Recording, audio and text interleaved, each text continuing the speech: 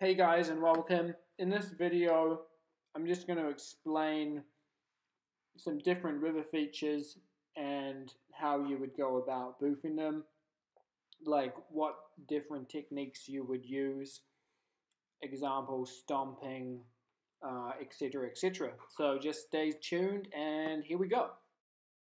When paddling steep drops, I don't necessarily want to boof like crazy. As you can see here, I'm just tucking into my stroke, bringing my weight forward. This will bring my knees to my chest, lifting the bow of my kayak. It's important to land these drops at a 45-degree angle with your spine bent. Stomping is a really useful technique. It allows you to scoop out of drops, maintaining speed. It's also a good way to bring the bow of your kayak down so that, the nose of your kayak takes most of the impact on landing instead of your spine.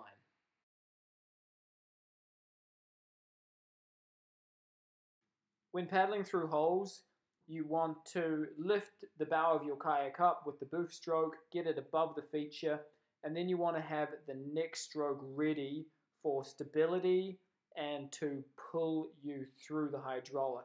Also a good idea to keep your weight forward so that you don't get back looped. Late boofs can be quite tricky because sloping drops are generally pretty sticky. You don't want to bring your nose up too early because then your nose will just come back down, plugging you into the hydraulic. Only pull on the boof stroke when you can see and spot your landing. Sometimes you have the good luck of being able to use rocks, which you can slide up onto, giving you extra lift and propulsion away from the drop.